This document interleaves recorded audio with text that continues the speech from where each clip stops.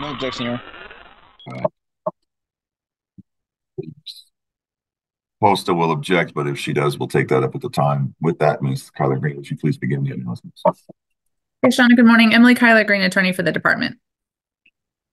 Richard Saldivar for the father, Jesse Moreno. Judge, he should be on from the jail in about 5 to 10 minutes. I'm ready.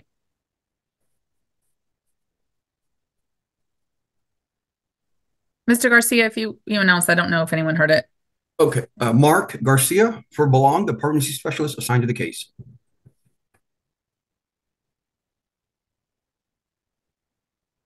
Anybody else who hasn't announced, go ahead. Carlos Piliado, Belong. Jennifer Harris, attorney and guardian ad litem for the children.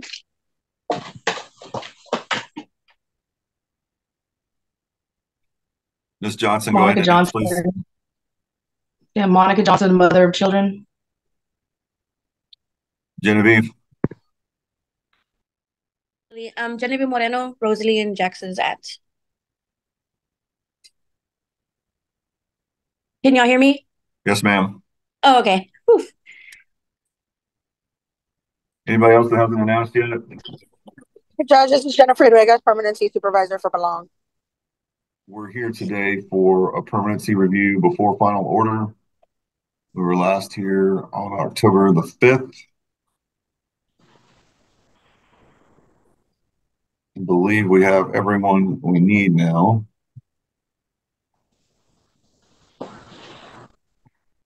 All right. Are the children still placed with a relative in Cameron County?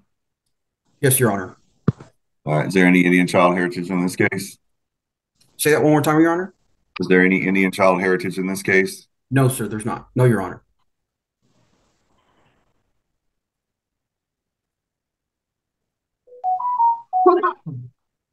All right. I don't know who's making all that noise, but I'm going to put everybody on mute just so I don't have any more distractions. All right. Is that placement safe and appropriate, meeting their needs? Yes, Your Honor. Is it in their best interest to remain there? Yes, Your Honor. Is it the least restricted placement available? Yes, Your Honor. When was the last time you were able to visit the placement? I visited on December 13th. I dropped off Christmas gifts to the children there that were donated by several different welfare boards, as well as other donations given to Belong. Great. Are they up to date on their medical, dental, and vision? Everything is up to date, Your Honor. Is either child receiving any psychotropics at this time? No, Your Honor. Is either child in therapy at this time? No, Your Honor. Are their educational needs being met? Yes, Your Honor, they are. Did Jax ever get the speech therapy? He did. He was reevaluated, and the evaluator stated that they were going to wait to see how well he did in school, due to the fact that she thought that the socialization and him hearing other children would actually benefit him, and it actually has. So okay, she, I think we discussed this. I think I yes, recall sir. the information. Okay, I just Yes, wanted to make sure. I had a note from that, and for some reason I yes, Your Honor. remember that now. Okay. What's the permanency goal at this time?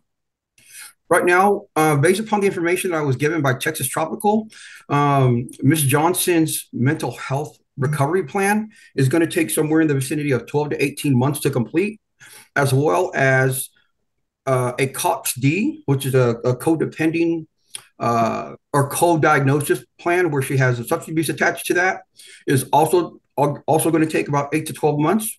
So I got with my supervisor and did or completed a reunification assessment, and there is a permanency goal suggested, but I need time to submit all of that up the chain of command so that way I can get a good handle on what goal we're going to follow, whether it be PMC or some other avenue, Your Honor. What was the permanency goal last time we were here? Reunification. And so at this point in time, you're stating that Belong's position is the permanency goal may be changing? Yes, sir, that's correct. But at this time, Belong can't commit to one until you have completely gone up the chain of command with the recommendations that you have after the planning meeting. Yes, Your Honor. We still need to solidify what position we're going to take um, within the permanency goal. Okay. Are the children having contact with Miss Johnson at this time? Yes, regularly scheduled contact is being adhered to. Is she making all of her visits? Yes, she is. Are they appropriate? Yes, they are. Are you asking for any changes to the visitation schedule? Not at this time, Your Honor. The children are seeing Monica on a weekly basis, and they are also attending. She is also attending children's events, school events, along with the paternal side of the family as well.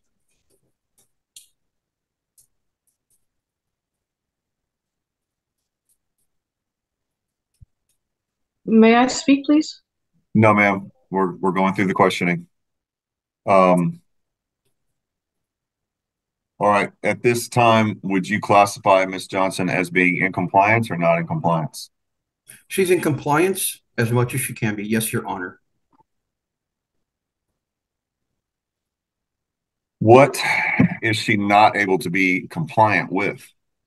The mental health recovery plan, as well as the COPS D plan. Those plans are extended plans by her recommending psychiatrist, and those are going to take more time to complete, more time than the case has before we dismiss.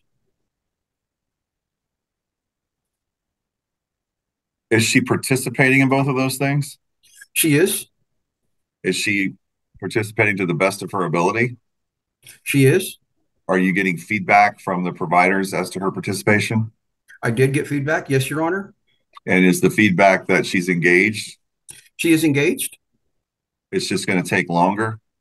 Yes, that's correct, Your Honor. We're looking at a minimum of 12 to 18 months, and that was as of October 3rd, 2023.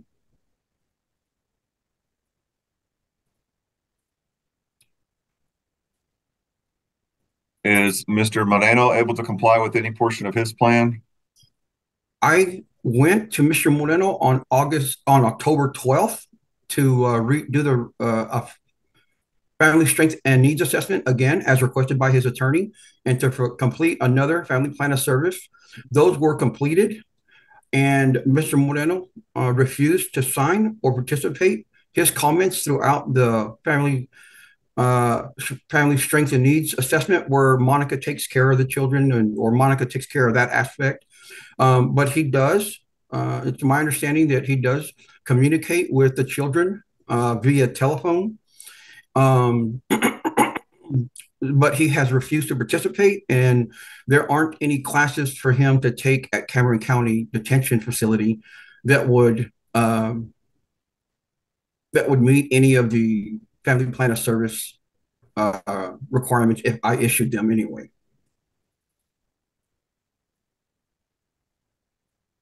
As of today, is it safe to return the children to either parent? No. As of today, has either parent fully addressed the concerns that brought the children into the care of Belong? No.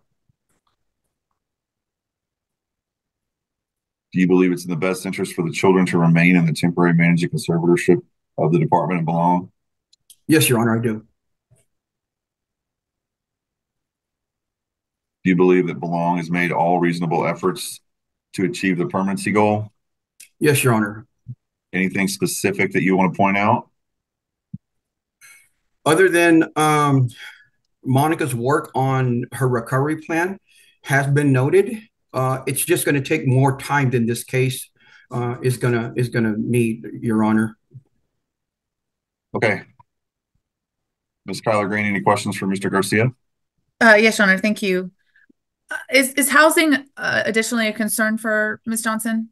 It is. Right now, she does not have permanent housing, which she could provide a safe environment for the children. And is that a concern for the permanency goal as well for the children? Yes, that's correct. Okay. And what about employment? Has that been I suppose, an ongoing issue throughout this case as well? It has. She currently is a bartender, and her difficulties with employment is that she lacks transportation. And so she has a great difficulty retaining and maintaining employment due to that factor. You spoke before about staffing this case for a different permanency goal. Will you also be, or do you think it would be prudent to include any sort of adoption specialists with Belong that can assist in ensuring that the children can receive any and all benefits that would be available to them if this case were to change permanency goals? Yes, I do. Okay, and why do you think that that would be important for the children and for the parents to know that? Most important for the children is that they would have added benefits if they were adopted. Right now, the different avenues of permanency goals that we have are PMC in this case, as well as adoption. But that's going to require a more in-depth evaluation with the supervisor present, as well as the regional director. That's why I'm going to be requesting a family group conference and inviting everybody to those things, so that way we can get this right the first time. Do you think mediation would also be appropriate in this case? I think so. Okay. In regards to the reasonable efforts that you had discussed with the judge, specifically with the father, what sort of reasonable efforts do you think you've done in order to get him to participate? I made arrangements to see Mr. Moreno on July 11th to complete the initial family strength and needs assessment, as well as the family plan of service. His attorney, at that time, he refused to sign anything or participate. His attorney later brought up in a previous hearing, asked me to go back and had made arrangements for Mr. Moreno to participate, in which he did participate in completing the assessment. We just, with respect to the family plan of service, he again refused to sign or acknowledge that he would participate. Okay. And you stated before that there's contact with both the mother and with paternal relatives with the children? Yes, there is. And do you think that contact is expected to continue? Yes, it is. And is it in the children's best interest for that contact to continue? It is in the children's best interest and most encouraged. These children need as much family as possible around to complete a permanency goal for them. Okay. And in regards to the paternal relatives, are they also able to assist with transportation for the children's extracurricular activities that were ordered by the court? Yes, they have limited transportation as well, but two families with limited transportation is better than one family with limited transportation. Okay. Thank you. Your Honor, I have no further questions. Acosta. Thank you. Mr. Garcia, you said that the mother is in compliance, correct? Yes. Okay. And with regard to the treatment that she is currently undertaking, it's possible for her to complete that in 12 months. Is that correct? Yes. The Okay. mental health portion. All right. And it's not uncommon for parents to continue addressing mental health while still being reunified with their children, correct? I'm not sure, but I would assume that to be correct. Okay. And so given the fact that this mother is in compliance, she has good positive visits with her children, and she has family support, do you think that it would be appropriate to potentially give her more time to complete her services so that reunification can remain the goal? So far she's had what are we looking at? 6, 7 months to address this goal. I'm not sure, like I said, based upon the information I was given by her chosen provider, mental health provider, on October 3rd. This mental health goal alone is going to be a minimum of 12 to 18 months. That's not including the COPS-D. Your Honor, I'm going to object to non-responsive. He's not answering the question I asked. Ask your question again, Mr. Golston. Okay. Mr. Garcia, given the fact that Ms. Johnson is in compliance, do you think that it would be fair to give her more time to complete her services so that reunification can remain the goal? Your Honor, I'm going to object to just lack of notice on this. Would appear that Ms. Acosta is asking for an extension in this case and nothing's been filed. Your Honor, I haven't filed a motion, but I will. I'm just asking the caseworker a question. I think for the purposes of permanency goal at a permanency hearing, it's within the scope. So I'm going to overrule the objection to relevance, I think is what you were making, or notice, and allow her to question Mr. Garcia regarding the issue of the permanency goal at this time and the issue of how much time she would need, understanding that we're not having a hearing on an extension at this point in time. So I won't be granting any relief on that today. So Ms. Acosta, you can explore it a little bit more, but let's move on. Yes, Judge. Then my answer to that is no. Isn't it true that at the beginning of this case, Ms. Johnson was meeting barriers with getting in touch with providers because of the location of the providers? No, she got in contact with providers, Texas Tropical. We were having issues with Texas Tropical giving me that information. Okay. So you're saying that there were no issues at the beginning of this case with department providers in the area where the children and where Ms. Johnson was getting in touch with Ms. Johnson or even getting in touch with you? No, I'm saying that the information that Texas Tropical was the provider, her chosen mental health provider, was having trouble getting that information to me.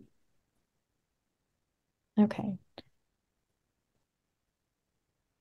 Given the fact that Ms. Johnson is in substantial compliance with her service plan and the visits with the children are going well, do you think that it would be fair to the children and to Ms. Johnson to increase those visits, if possible? Yes, that would be fair. All right. And what kind of increase in visits are you envisioning? I'm not. You just brought it up. Okay. So since you're saying that it's fair to increase visits, how can those visits be increased? I would have to get with my supervisor and we would have to staff that. Okay. Do you think that it would be good to have a staffing regarding increasing visits? Yes, definitely. We'll have a staffing to include that as well. All right. And will you include the attorneys in that staffing? I will include you in all the attorneys in the family group conference. All right. Thank you. I'll pass the witness, Judge. Mr. Saldivar? Yes, just a couple questions. So as far as Mr. Moreno, what are you asking him to complete in services? Nothing. Okay, but is there a family plan of service on file with the court? There is the initial family plan of service, which he refused to sign. And then last pregnancy hearing, I was asked to complete another, which again, he refused to sign. I did not submit that one for e-filing. I did not see the need to submit another family plan of service. It just kind of okay. The original service plan, what was the department asking for, or belong asking for Mr. Moreno to complete? Mental health service, a mental health evaluation, and the recommendations from that psychiatrist to be followed as well. A anger management course, a parenting course, and also the a battery intervention prevention program, BIPP classes were to be taken as well. Which is and it's violence. I apologize. That's a family violence course. Okay, and as far as the jail, none of those services are available to him at this point. Is that correct? That's correct. Due to his incarceration, the detention facility does not provide any of those services. Okay. Are there any virtual services that he can complete that the jail might be able to set that up for him? I got with Lieutenant Rafael Lucio about that, and he said that right now they don't have the means to do that. Okay. As far as, do you know when he might be released from the Cameron County Jail? I have not been given any of the information on that. Okay. And as far as you said that he was speaking with the children, you know how those visits are going? No, I was just informed that he calls periodically from time to time to speak with the children. Okay. Have the children voiced any concerns to you when Mr. Moreno calls? No, they have not. Okay. Pass the witness, Judge. Thank you. Ms. Harris? Ms. Johnson's service plan includes random drug screenings, correct? It does. Has she been completing those? I have not submitted. I have not. So that I have not found a resource in order to submit those down to there. I need to get with Texas Tropical to see which provider they use, and I have not been able to do that yet. No. okay, considering that random drug screenings are part of the service plan and drug use was an initial concern in this case, don't you think it's important for those to be completed? Yes, ma'am. And has she completed the domestic violence class that was on her service plan? No, she has not. Is she engaging in the individual counseling? Not right now. So your testimony to the court is that she's in compliance, even though she hasn't done drug screening, she hasn't done domestic violence classes, she's not in individual counseling, but she has recently started a mental health assessment or a mental health treatment plan. I was asked if she was in compliance with her mental health counseling and recovery plan, and yes, she is. She is not in compliance with the things that you have asked me about, Miss Counselor. Okay. And is placement receiving, or I'm sorry, let me go back. Where's Miss Johnson living right now? Miss Johnson, she was living with some friends is all I have. Okay. So has she been able to maintain stable housing during this case? No. That's also part of her service plan, correct? Yes, that's correct. Can the department, or I'm sorry, can Belong even begin to consider keeping reunification and a possible extension in the case when she doesn't even have someplace to live with the kids? No, that's the reason I was reconvening for a staffing on the reunification assessment, the permanency goal. Or one of and has Miss Johnson been contributing either financially or in kind for the children that you're aware of? Not that I'm aware of. Is placement receiving kinship funds? Yes, they are at this time.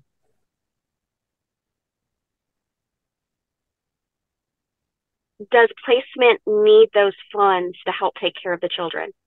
Absolutely. And is Miss Johnson in a position where she would be able to assist placement if those funds were gone and this case ended in a permanent managing conservatorship? No, she would not have the means to do so.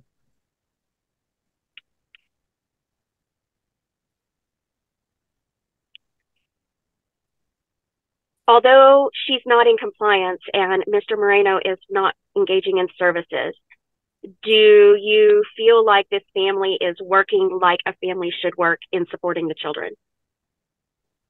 They're working to the best of their ability at this point. Okay. What would be any concerns you have in how they're doing things now? Neither parent is able to provide a safe or stable environment for the children. Neither parent has the means to provide financially for the children. Neither parent has completed all the services that are required to assist in helping the children, and neither parent has the ability to demonstrate any skill at this point that would assist in providing a safe and stable environment for the children. And despite that, the children still enjoy engaging in contact with their parents, correct? Absolutely. And their extended family? Absolutely. And it is encouraged as well that they interact with their extended family as well. Okay. And between placement and extended family, they're able to meet the children's needs? Yes, they are at this time. No further questions, Judge. Any follow-up? Excuse me, this is DC1. I have spoken to our clergy here, and he was going to try to provide anger management and parenting classes to Mr. Moreno. Okay. Ms. Moreno, hang on just a second, sir. Could you come on camera, please? Sure.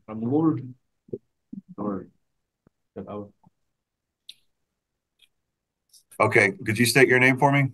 Sergeant Rafael Lucio. Would you please raise your right hand? You swear or affirm the testimony you give in this matter will be the truth, the whole truth, and nothing but the truth, so help you God? I do. All right. And could you repeat what you just said for the record, please? That I spoke with our clergy, the clergy that we have here. He was going to provide anger management and parenting classes to Mr. Moreno. He was going to get back with me sometime this year. Okay. Well, thank you, sir, for that information. I appreciate it. Yes, sir. And Your Honor, I had a couple more follow-up questions for Mr. Garcia briefly. Go ahead. We're running 8 minutes over, so if you can make it quick. Mr. Garcia, have the referrals been sent out for individual counseling and domestic violence for Ms. Johnson? Yes, to Texas Tropical. So she is to engage in individual counseling and domestic violence at Texas Tropical? Yes, they provide those services there. And she's in contact with Texas Tropical right now, correct? That's correct. So are those services going to be incorporated into her mental health? Yes, they are. Okay, so those services, it's not that she's not doing them, it's that they're being incorporated into her mental health sessions that she's currently engaged in. Is that correct? That's my understanding. That's the reason. That's one of the reasons it's going to take out to 18 months for her to complete that recovery plan. So it's not that she's not engaged, it's that she's engaged with Texas Tropical and they're addressing everything with her mental health, including individual counseling and domestic violence. In time, they will have addressed everything. Okay, thank you. Anything further? No, Your Honor. Ms. Harris?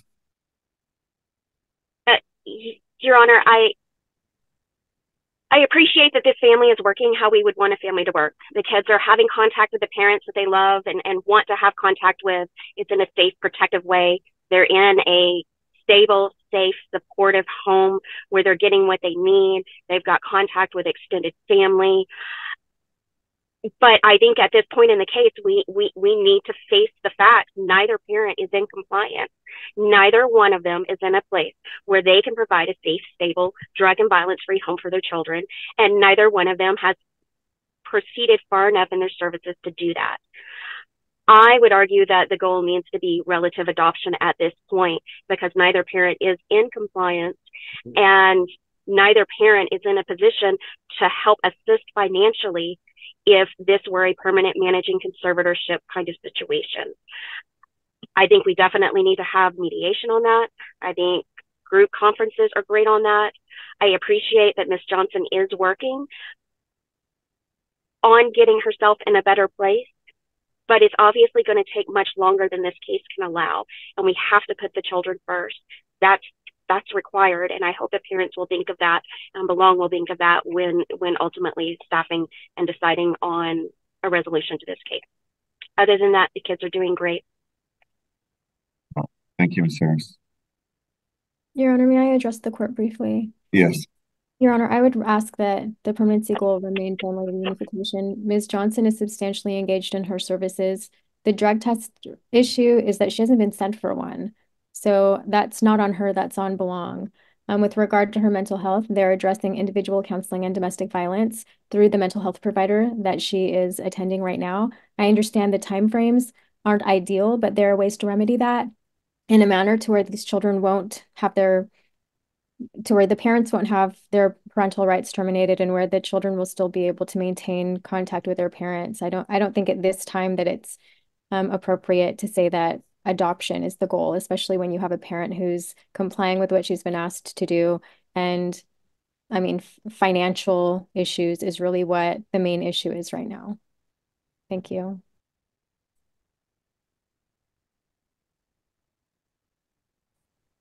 All right, thank you. For the purposes of the permanency review before final order, the court finds there's no Indian child heritage in this case. Court finds that as of the last hearing in October, the permanency goal had been family reunification. At this time, the court makes a finding that Belong in the department are in the process of considering what their goals should be. You know, based on what I'm hearing today, reunification at this time is not in the best interest of the children. However, Mr. Garcia testified that they needed to have some staffings and have some discussions.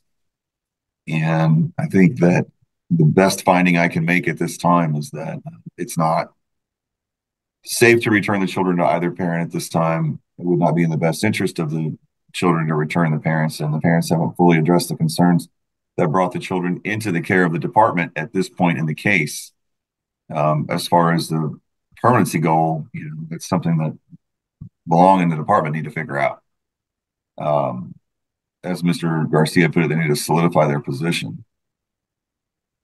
I'll find that the children are still in a safe, appropriate placement that's meeting their needs, that it's in their best interest to remain there, and that this is the least restricted placement available. Find that Mr. Garcia last visited the placement on December the 13th, 2023 in person. Court finds the children are up to date on their medical, dental, vision. They're not receiving any psychotropic medications. Neither child is participating in any therapy, and that their educational needs are being met. Court finds that the visitations that are occurring right now are appropriate, and it's in their best interest for the visitations to continue at this time. Court didn't hear any evidence that the visitations were bad for the children in any way, so we're going to allow that to continue to happen. I'm going to find that Mr. Moreno is not in compliance. Maybe if he can get involved in those classes or those services that the officer testified to, he can get some things done, but obviously the incarceration is putting quite a restriction on what he's able to do, so he's not in compliance. I'm going to find that mom is in minimal compliance. She's doing some things, but I'm going to make a finding as well that she doesn't have the stability right now to take these children on.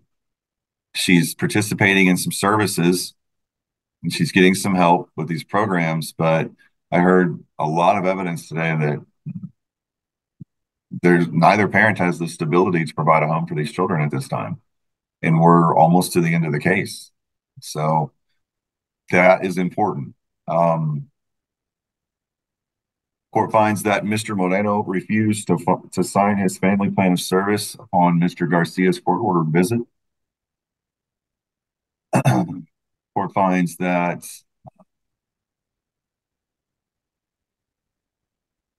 Belong has made reasonable efforts to achieve the permanency goal, including working with the parents and visiting them in person, maintaining and visiting the placement, maintaining contact with and visiting the placement, working with the parents and evaluating their progress on plans, and working with the family in general to address the concerns. I'm going to order the parties to a mediation to take place in late February. So the second half, latter part of February. There's no point in mediating this month. We need to give the parties some time to work on things a little bit, and then the first half of February as well. The trial date's not until March the 7th. So I want you all to go to mediation in the latter part of February and be prepared to come back on March the 7th, one way or the other. So that March the 7th trial date is, or trial time is 10 a.m. Yes, Mr. Costa. Your Honor, can I request the de-identified file be provided? Has it not been provided yet, Ms. Skylar Green? Do you know? I don't know. Okay, well, then the court will order that the department shall provide the de-identified file to all the parties in this case as soon as possible. All right, I have to admonish the parents. The state of Texas gives parents in CPS cases 12 months to demonstrate they can provide a safe, stable, violence, and drug-free home for their children. In the event that you cannot do that, your rights to your children are subject to restriction and or termination. 12 months is going to be up in April, I think, or maybe the end of March. I'm sorry, no, it's May. May 20th, 2024 is the earliest dismissal date. So there's still time, but you're running out of time. Anything I failed to address, Ms. Skylar Green? No, Your Honor. Okay, I am way over budget on time, so thank you all for your time and your service. If nothing further, all parties. With that, Ms. Skylar Green, would you please begin the announcements? Yes. Good morning. I'm Kyla Green, attorney for the department. Vanessa De Los Santos, permanency specialist with Belong. Christy Canop, permanency supervisor with Belong. Jennifer Harris, attorney and guardian ad litem for the children. Okay, looking at this, we're here for a permanency review of final order. It's actually extended foster care review and progress report for Jesus. 18 at this time. He's basic level, independent living as a permanency goal. Been there since May. Is that still the case? Jesus left care on December 28th. What were the circumstances surrounding his departure? He said he felt that it was time for him to go, and he was moving with a friend to San Antonio.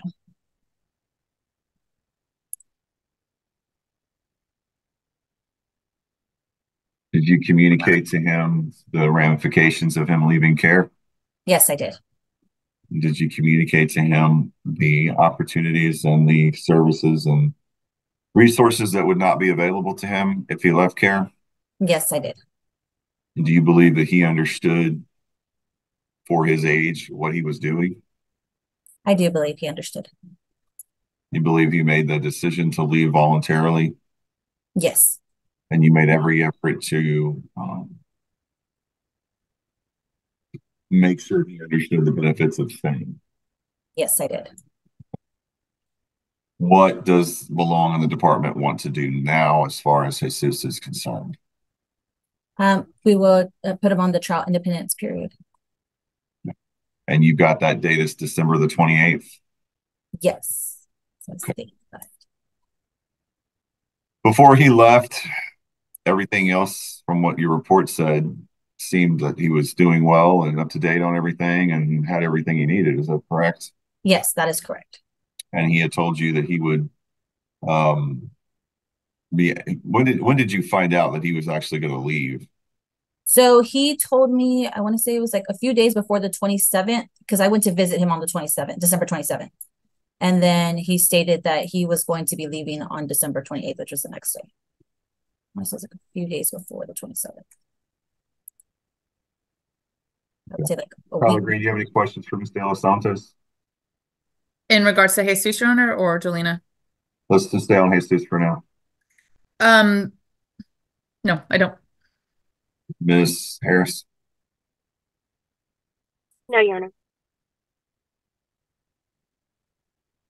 All right, now let's flip over to Jolena. Jolena at this time 17. She's also in a TLP placement in Fort Bend. She's still there? Yes, she is. All right.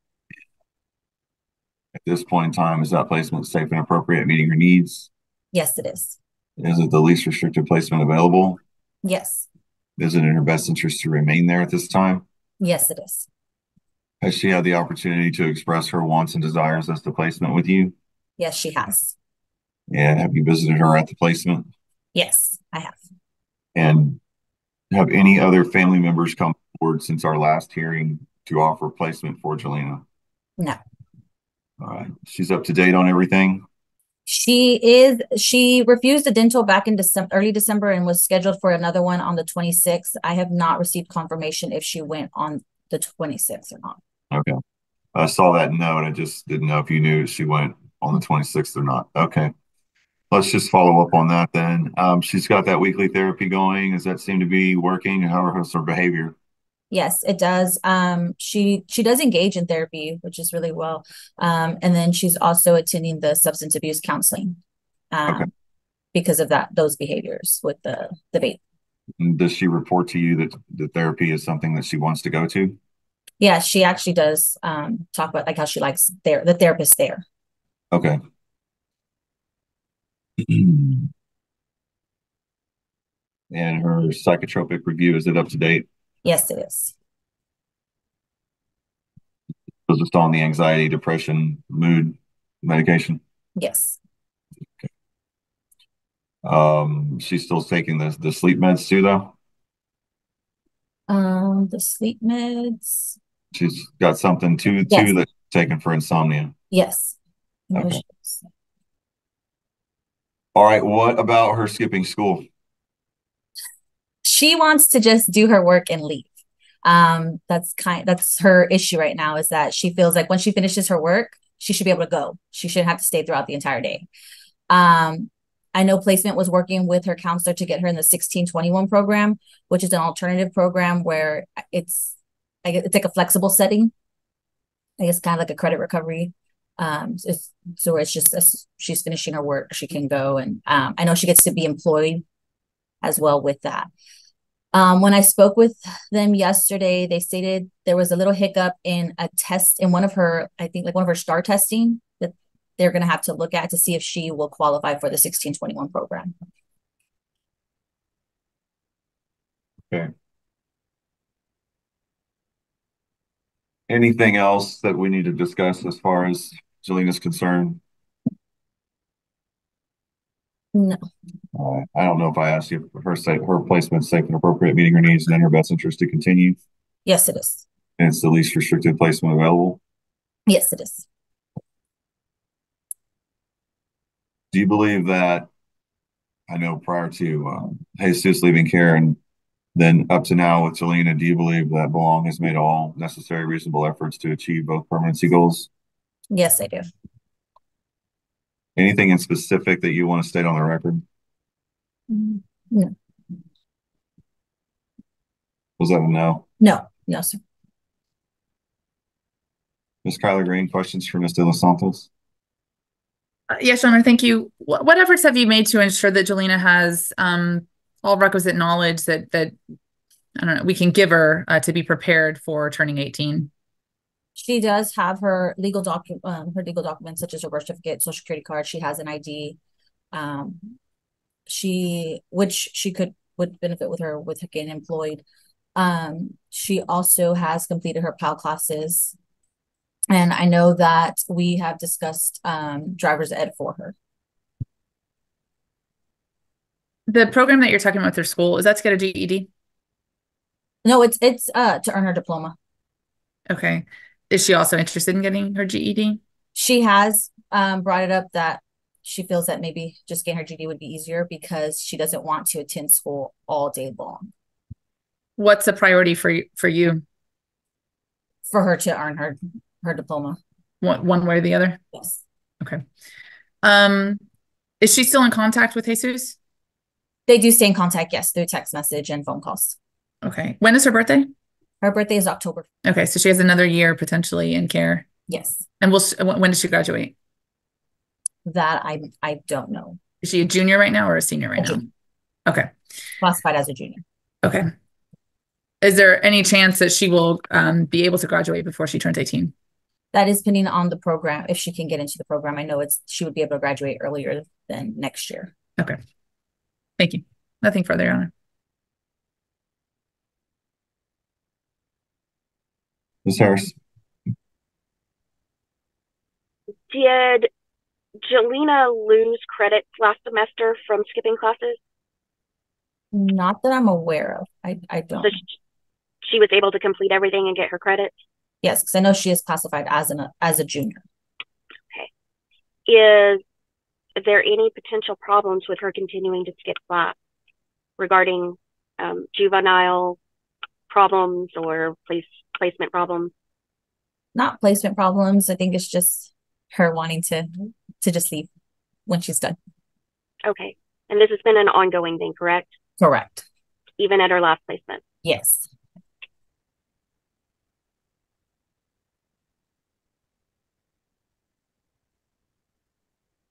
And you've talked to her about it, correct? Yes, I have. And a therapist has talked to her about it? Yes. And I've talked to her about it, so we're not really making progress on it, are we? No. So it's important that we find some kind of alternative to make sure she ends up with her diploma or her GED. Yes. No further questions, Judge. Anything else from the department or Belong? No, sir. Ms. Harris? I don't have a lot on Jesus. He hasn't wanted to meet with me or talk to me for quite some time. But he's a smart boy. He can take care of himself. He gave it a shot where he was at. I think a wholehearted shot at this, and I think he put thought into what he was doing, knowing him, and so I support his trial independence if that's what he wants to do. Jelena it's a little frustrating. You know, she really was expressing all these hopes and dreams and really seemed to be on track, and then all of a sudden problems with marijuana and going to school. And it's Not that I think the marijuana usage was a problem. It was more about following rules where she's at. She's just not wanting to follow rules, wanting to express her independence, feels like she's old enough to be able to make choices and do what she wants. And I think her not going to class and not following rules at placement is just her way of expressing herself. I don't know that there's much we can do about it. I think that her diploma or her GED needs to be our number one goal at this point, because she has expressed an interest in going to college in the future. Whether she still wants to do that or not, I think having her diploma or her GED will leave that option there for her in the future should she change her mind and decide to go back on that course. It sounds I would ask for permission to travel to see her, Your Honor. It sounds like Jelena has a serious case of being afflicted with teenageism. I think that, I mean, if it makes a difference for me to talk to her, I will. I mean, sometimes that actually has the adverse effect, but everything's considered and what they've been through, I'm not surprised, but I do want to stay on top of it. So I think I'm going to order the one as far as Jelena is concerned to just continue to focus on getting her to that next step in life with either a diploma or a GED. I don't think, and I agree with Miss Harris, you know, it's frustrating to see the negative downturn happen like that right in front of our eyes. But unfortunately, we see it more often than we want. I want her to know that we're all here, no matter what she does, and Jesus too. We're here to provide a place for them to have resources, regardless of what they do or how they perform. But I would like for her to also understand that this is a crucial point in her life where she has the opportunity to take advantage of this stuff and give herself a leg up. But if she's not going to do it, the very minimum we need to do is make sure she gets a GED. So I'm going to order that on the educational part of it. Court finds that Jesus left care December 28th, 2023. And that prior to leaving care, Ms. De Los Santos made reasonable efforts and made sure that Jesus had all the necessary information and was making an informed decision on leaving care. Court will order that his trial and independence period begin as of December 28th, 2023. Court finds that Belong has made reasonable efforts to achieve the permanency goals. It was permanent independent living for both children. Now it's just independent living for Jelena. Court finds that prior to leaving care, everything was up to date for Jesus, and he was in good health. Court finds that Jelena's checkups are all up to date. Her educational needs are being met, provided we continue to focus on the issues that she's having. The school skipping, the marijuana use, whatever it is that's causing her to fall behind, we need to just stay on top of it. I don't think that we're going to make her stop, but who knows? I'll find that her placement is safe and appropriate, meeting her needs and in her best interest to continue. It's the least restrictive placement available. And I'll find that Belong and the department have made reasonable efforts to achieve the permanency goals, specifically by maintaining contacts with both Jelena and Jesus, providing them with resources and guidance on their services, and assisting them with whatever it was they needed at any particular point in time. But main thing I want to do now is get Jelena out of high school. Our next hearing is going to be June 6th, 2024. June 6th, 2024. And that's going to be at 10 a.m. Here's what I would like to know on June 6th, 2024. Here's a goal, and I know a lot of it's up to Jelena, but I'd like to know that she completed her junior year and got all her credits when we come back June the 6th. So if we need to have a staffing between now and then, please do so. I'm not going to order one. Sounds like y'all are all working together. But if you need court intervention before that time, just let Ms. Greenlee know. We'll get something on the docket. Anything I failed to address? Not for me, Judge. No, Your Honor. Thank you. All right. Thank you all for your time and your service. If nothing further, all parties are excused. No objection. Thank you. Thank you. No Ms. objection. Pellegrini, would you please begin the analysis? Yes, good morning. Emily Kyler Green, attorney for the department. Sherry Bryce Dye, attorney for Elaine DeLeon. Richard Sutherland for Aaron Davila. Judge, ready?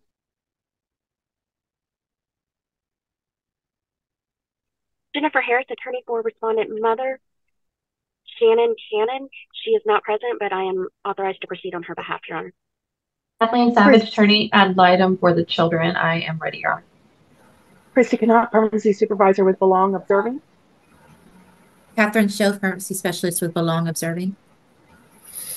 Or pharmacy specialist for the case. April Flores, permanency supervisor with Belong. Jill Roden, Tri-County CASA. Ms. DeLeon. Elaine DeLeon, grandmother. We're here for final trial. Ms. Kyler Green, my notes reflect that we've got relinquishments from both parents. Yes, Your Honor. We do. There was a mediated settlement agreement in this case that required affidavits of relinquishments to be signed and filed, and they have been done so by both parents. All right. As far as housekeeping goes, did you want to get your exhibits proved up first, or did y'all have something else in mind?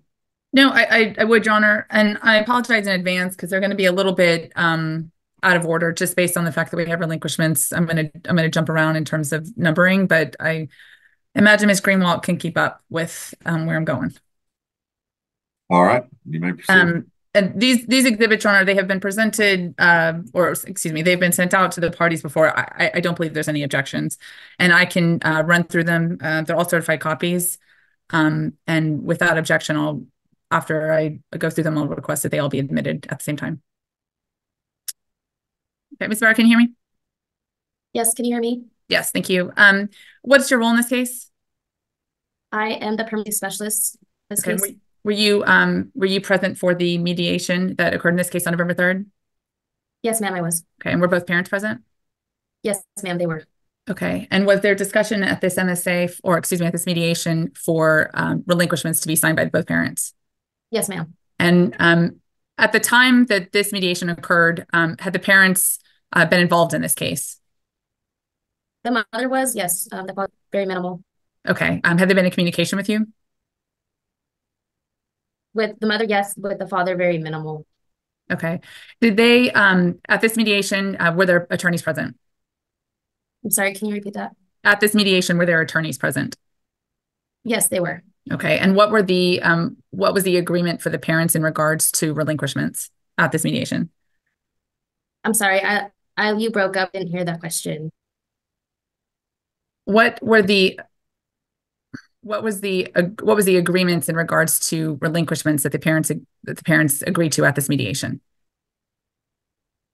They would voluntarily relinquish parental rights before a certain date. If they did not relinquish those or complete the documents before that date, they would agree to have their parental rights terminated at trial.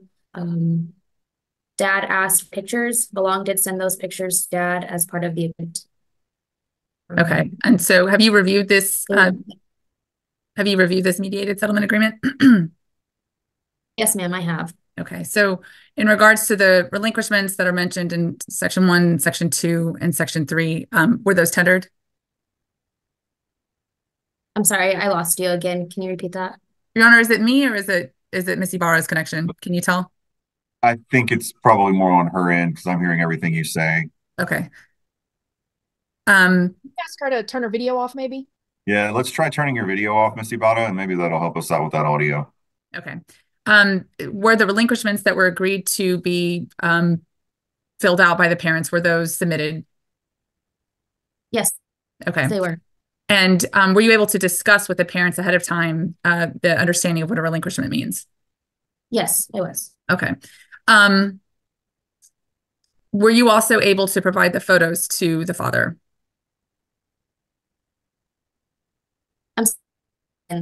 I think my internet's really bad. Okay. Can you hear me now? And Your Honor, I have no objection to the MSA. I don't know about anybody else, but I have no problem with Ms. Kyler Green reading the relevant portions into the record. Okay. No objection. Okay, I can do that, Your Honor. All right. Having heard no objections, the court will admit petitioners 1, 2, 3, 7, 8, 15, 16, 17, 18, 19, and 20.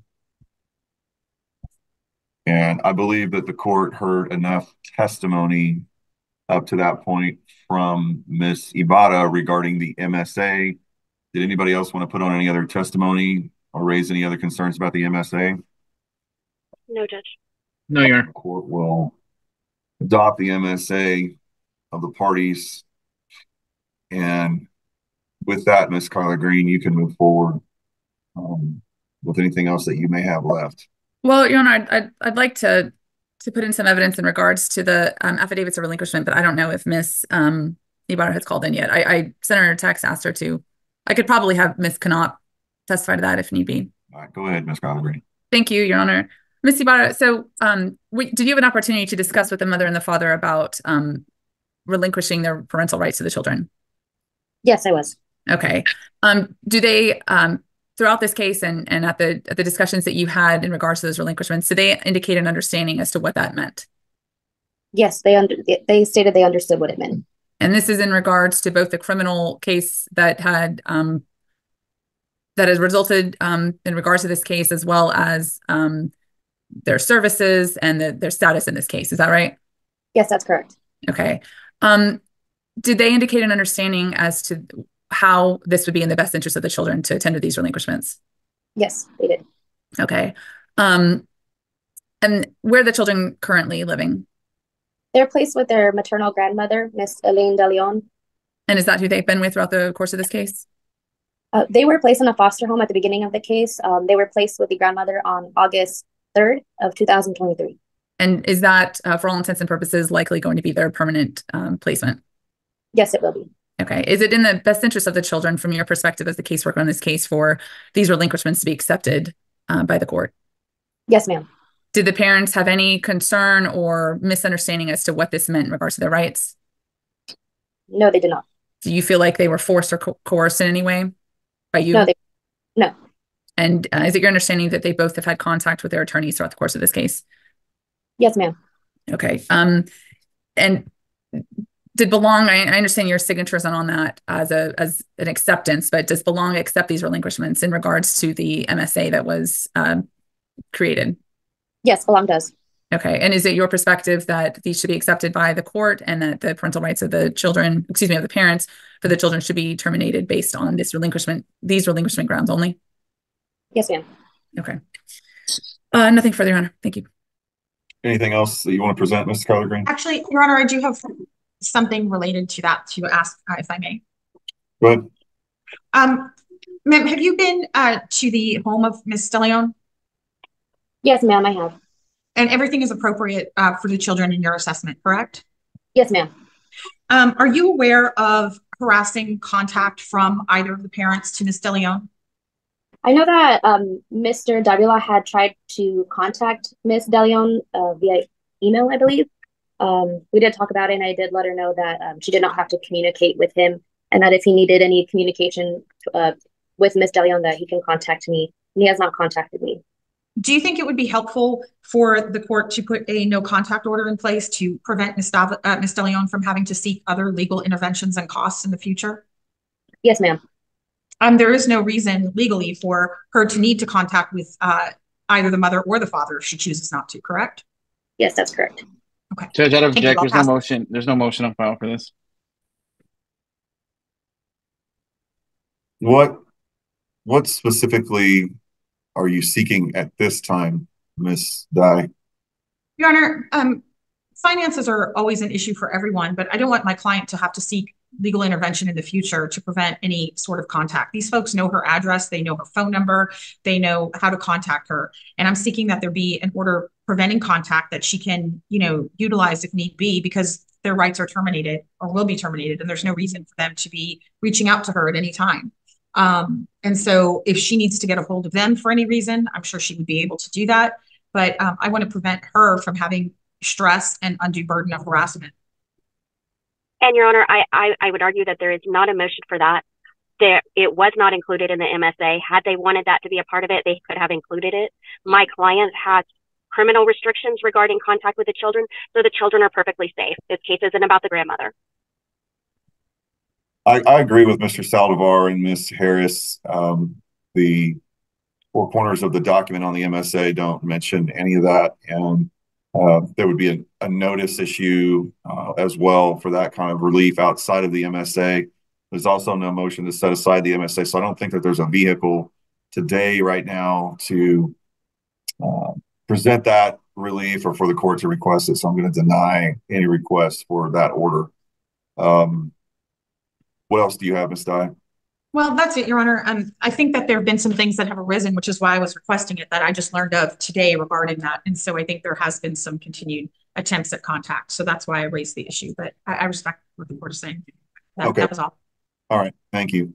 Anything further from anyone else? No, Your Honor. Anything that you want to add, Ms. Savage? No, Your Honor. I do believe this agreement to be in the best interest of the children. The children are doing well with Miss DeLeon. They're with two older siblings. They're thriving, and this allows them to remain in a safe, stable home where they can have all their needs met. And so I would ask the court to accept and terminate the parents' rights on the K grounds. Ms. Roden? Yeah, I also believe that syndicate's best interest is the placement maintains family connection and sibling connection, as mentioned by Ms. Savage. CASA's really only concern originally was with the transfer of PMC, and I think everybody has exhausted efforts towards the possibility of licensing, and everybody fully understands that and discussed it. So I do believe this is in the best interest of the children. Thank you. So I just want to make sure I understand, Ms. Kyler Green, how does the department wish to proceed in the near future as far as permanency? It's my understanding that the department in Belong is moving towards eventual adoption. Okay. I'm just asking because of the orders that I'm going to make based on that MSA. I want to make sure that I understand all the ramifications as they pertain to Ms. De Leon adopting. So, Your Honor, and so I just wanted to add, I don't believe that is actually entirely accurate. The agreement was that they would provide my client with all of the information. My client had specific reasons as to why she wanted just to be named as the sole managing conservator and not move forward on adoption. There was no agreement for adoption. The agreement was that they would provide her with the information so she could best assess that situation.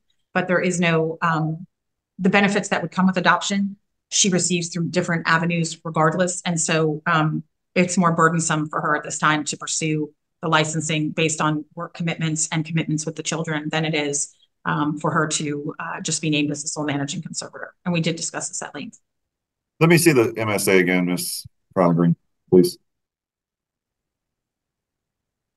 And then could you go to the next page, please?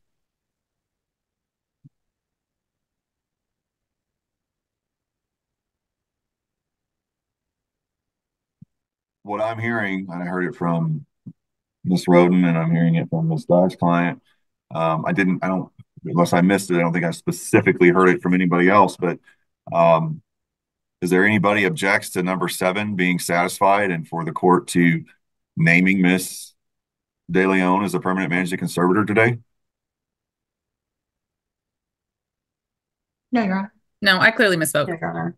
Okay. Well, I'm just No, Your Honor. No, Your Honor. I don't think you misspoke as much as we just needed to kind of make sure we all were on the same page there, because with the way the MSA was written, it was possible for it to go either way. But if everybody is clear today that all those efforts have been exhausted, I want to ask Ms.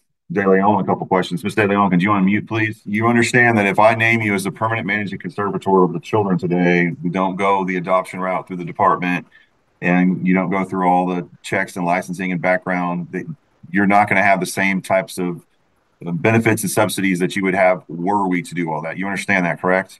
Yes, sir. And you understand if I name you the permanent managing conservator today of the 2 children, that you're not going to get those benefits, correct? Yes, sir. Yes, sir.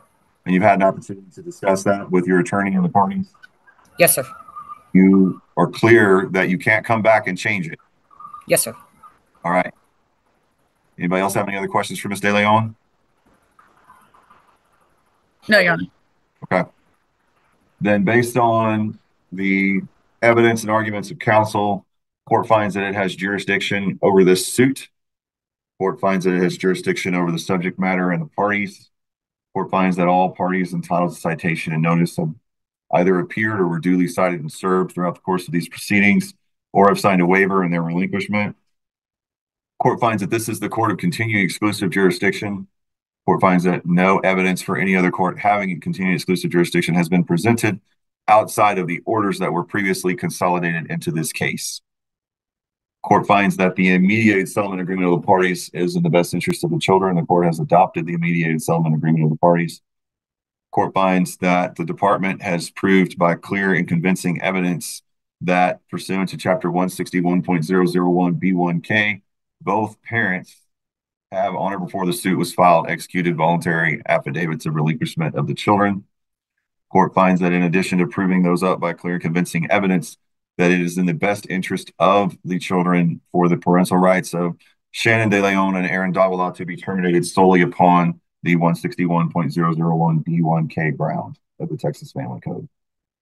Court finds that it is in the best interest of the children at this time and pursuant to the mediated settlement agreement of the parties to name Elaine De Leon, the intervener in this case, as the sole managing conservator of the children, and to find that placement with her is in their best interest, would be safe, appropriate, and meet all of their needs. The court will dismiss the Department of Family Protective Services and belong as the temporary managing conservator, and the court will dismiss all the attorneys, including Miss Harris, Mr. Saldivar, and Miss Savage, and Tri-County CASA in their respective appointments for the parents and the children.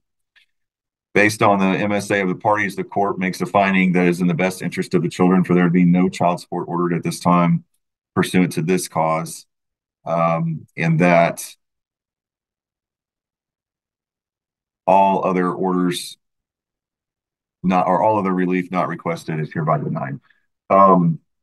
We would have had a permanency hearing, but the date that Ms. Greenling gave me, I think, is moot now because we have not named Ms. De Leon as the permanent managing conservator. So there will be no further hearings. So is there anything I failed to address? We don't get it on the record now. If we don't get it done now, it's never going to happen. Not for me, Judge. Not for me, Your Honor. My client did just want the parties to know that if the children needed anything in the future, that he'd be there for them and to provide anything they needed when they get out of jail. Definitely appreciate that. Nothing further.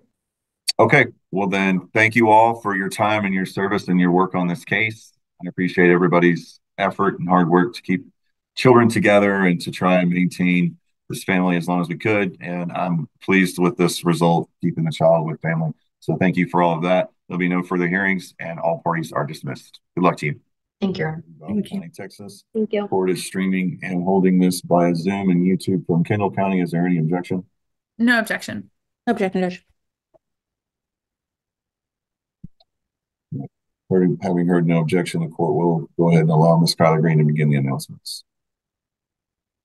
Good morning, Your Honor. Emily Kyler Green, attorney for the department. Ms. Diaz?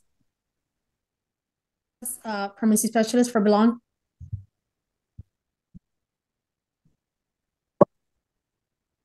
Kathleen Savage, attorney and guardian ad litem for the child, Your Honor. I'm ready.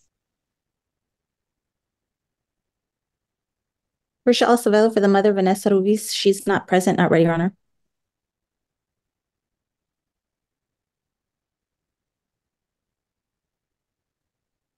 Carlos Pillado, permanency specialist with Belong.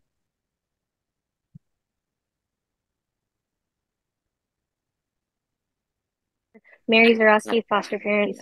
All right, and court will take note that she did take the oath before she stated her name. Ms. Ruegas, would you please state your name for the record as well? Yes, Your Honor. This is Jennifer Ruegas, permanency supervisor for Belong. My apologies. Thank you.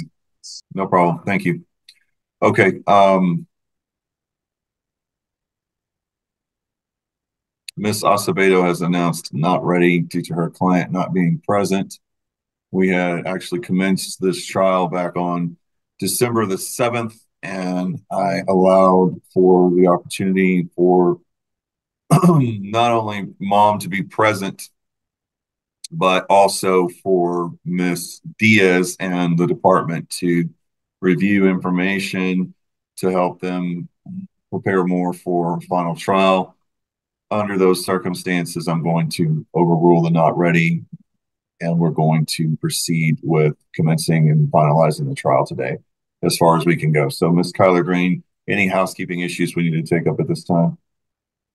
Your Honor, from the department's perspective, it's my understanding that just Mr. McKeska was the attorney who commenced this trial, and so he's not present today. So for purposes of the testimony with Ms. Diaz, I will not be questioning her, just in case there's any concern or objection with that. Okay. Do you have any other evidence that you wanted to put on today? Potentially, Your Honor, but I'll have to wait and see how the rest of Ms. Diaz's testimony goes. I believe she was in the middle of cross-examination by the mother's attorney when the trial stopped. That is correct. So if there's no other housekeeping issues, then I will allow Ms. Acevedo to resume her questioning of Ms. Diaz. Thank you, Judge. And Ms. Diaz, since our last hearing, did you have an opportunity to review the file? Yes, ma'am. Okay. And again, how long have you been the caseworker on this case? I got the case back in September. Okay. And since that time, have you had contact with mom? No. And what contact information did you have for her? I have an old phone number that was on file, phone number that was provided from her attorney. And that's the email also that she has. Those are the three primary contact information that I have for her.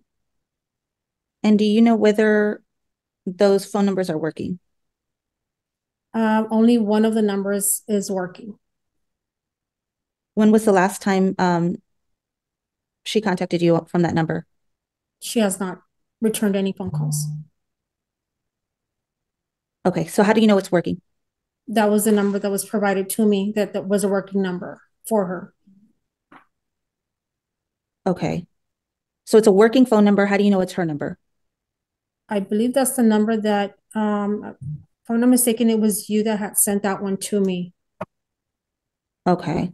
And she has not responded with that phone number? No, ma'am. And how many attempts have you made? I call her approximately, it's twice a month that I call her. And the email that you have, when was the last time you attempted that? I email her once a month to try and make an effort. Has she ever emailed you back from that email? No. How do you know that that's a good email for her specifically? That is the last known email that she provided. Okay, and who did she provide that to? The original caseworker to the department. Do you have an address for her? The last address that is on file is in Uvalde. And have you made attempts to go out there? Yes. When was your last attempt? My last attempt was in December. And who was she present there? No. Was anyone present? No. Did it appear that anyone was living there?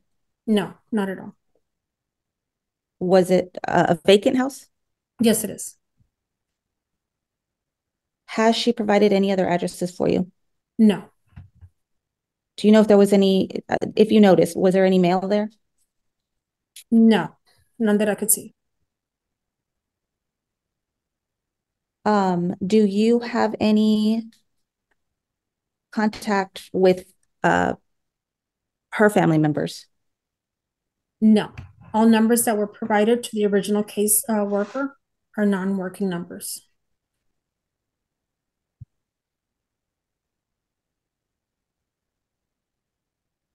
And what efforts have you made to locate her since you've had this case? I have attempted to call, I have called the police department where she had been detained at, and they were not able to provide me her address. I have called the Probations and Parole office in San Antonio. I have left my contact information and no one has reached out to me. I have also called her criminal attorney from San Antonio and I have had no response.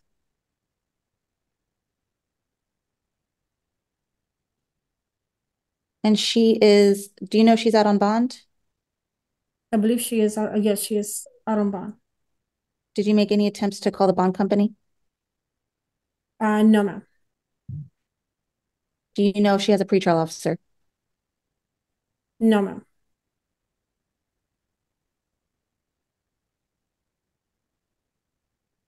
With regard to her service plan, have you verified whether she's working in any of these services? She has not completed any services. When did you last verify with any of these providers? In December, we sent out for her to get an evaluation, a psychological exam that has not been completed. There is an active warrant out for her. Okay. Just with regard to the psychological, who set up that appointment? The department. And how would she have known about that date? Through email. All she has to do is just call the phone number that is provided to her and they will schedule the assessment.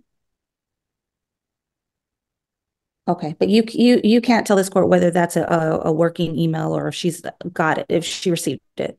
No, ma'am. Okay, and what date was the psychological set for? It actually expires this month. It was sent last month, mid-month. Okay. Have you checked with the OSAR to verify whether she's done it or not?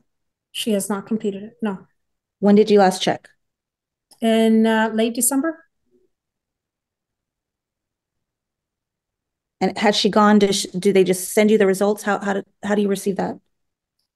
She has to communicate with them and they set up an appointment to complete the assessment. It can be done virtually.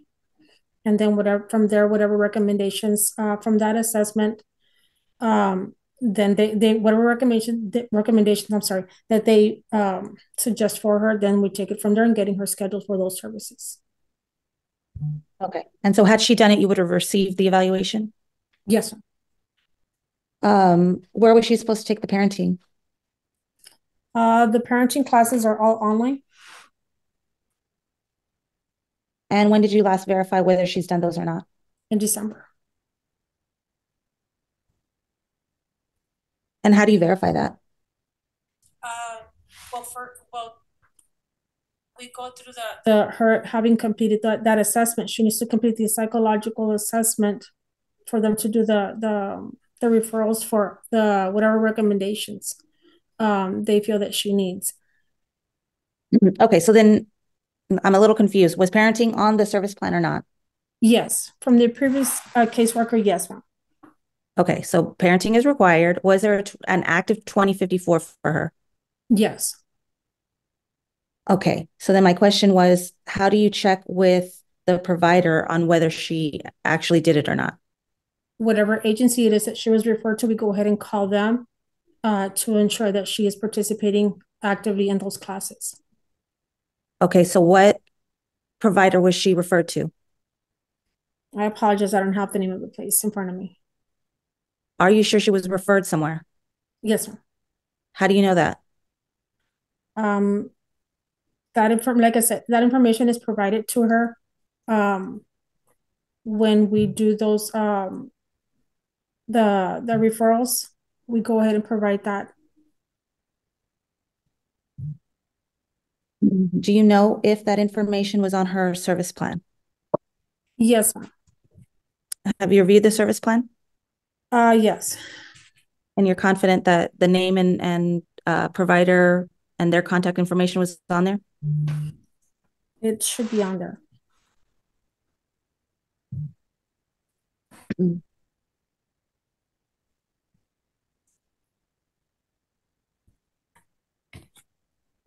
Where did you send her for the counseling? She, with Dr. Yates. Is that 2054 still active? Yes, ma'am. And when did you last check with Dr. Yates on whether Ms. Ruiz was attending? Last month. She has not attended anything. When was her last attendance? You can give me just a second, please. I'm sorry. Attended March 30th and April the 5th of last year. Those were the only 2 sessions that she participated in. And in your tenure as the caseworker, you've kept all of these 2054s active? There have been other workers that have assisted me. Well, I learned my job responsibilities. Okay. But had she reached out, she was able to work these services? She has not reached out to anyone. Okay.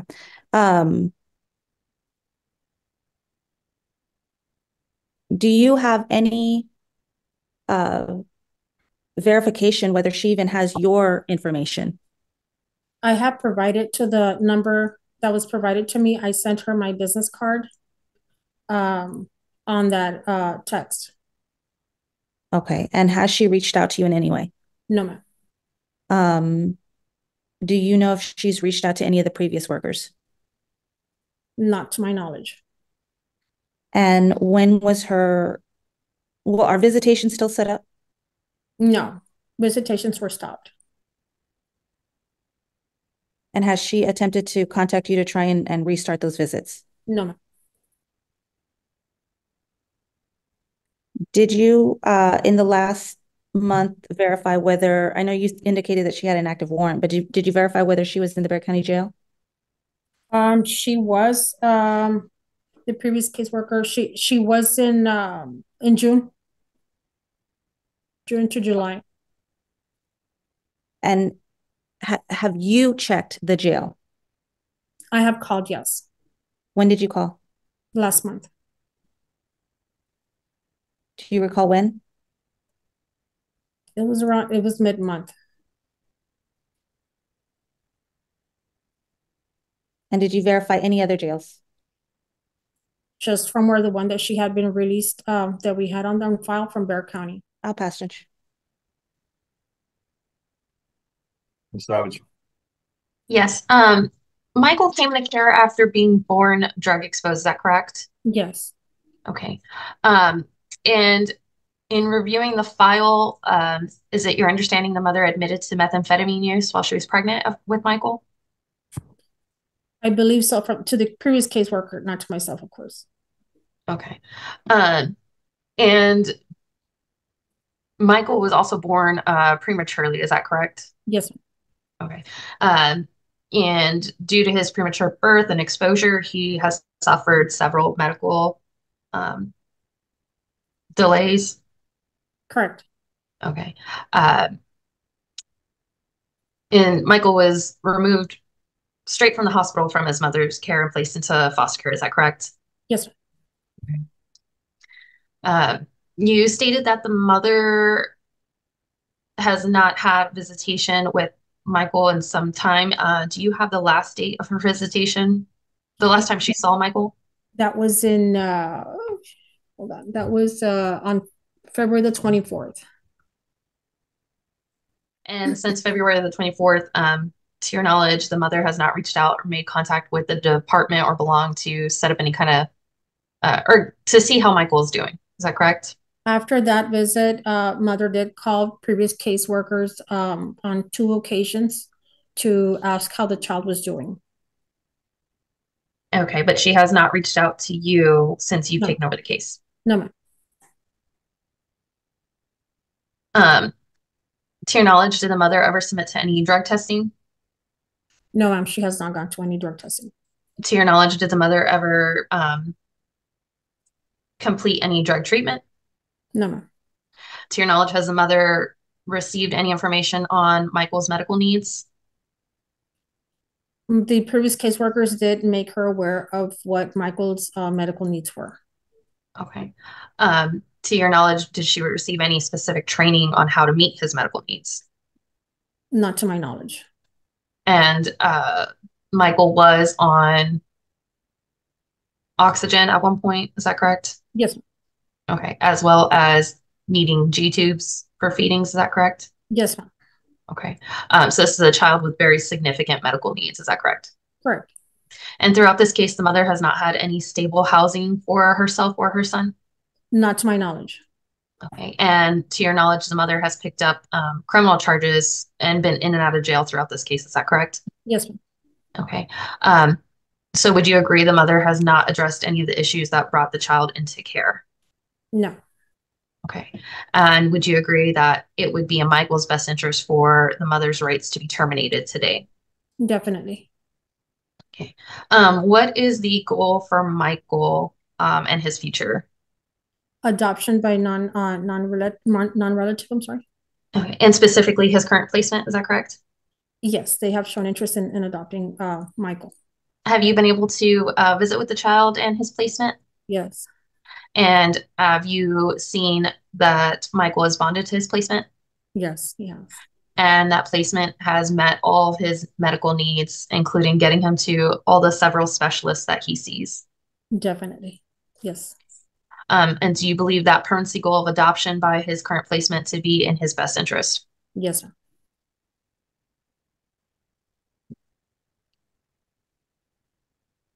I will pass the witness, Your Honor. Actually, a few follow-ups. Ms. Diaz, were you aware that the department did make efforts to look at family placement for Michael? Yes, previous caseworkers did attempt. Okay, and that placement was unable to occur because they did not feel like they could meet Michael's medical needs. Is that correct? Correct. Okay, so Belong did make efforts though to try to place this child with family. Yes. Okay, I will pass the witness, Your Honor. Ms. Savage.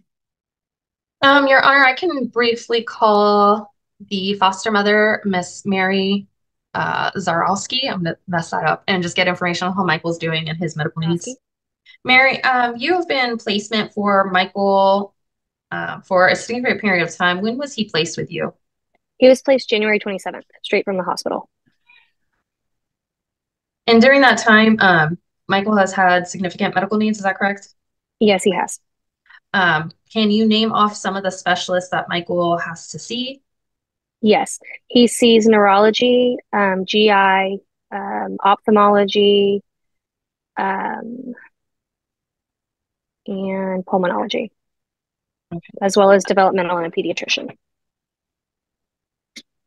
And can you tell the court some of Michael's medical diagnoses? Yes, he's diagnosed with cerebral palsy. He also has 3 rare genetic mutations. He did have respiratory insufficiency, but he has since gotten better from that. And he's got a speech delay currently. And so in addition to seeing those specialists, he receives regular therapies as well? Yes, ma'am. And what therapies are those? He receives PT, OT, speech therapy, and vision services.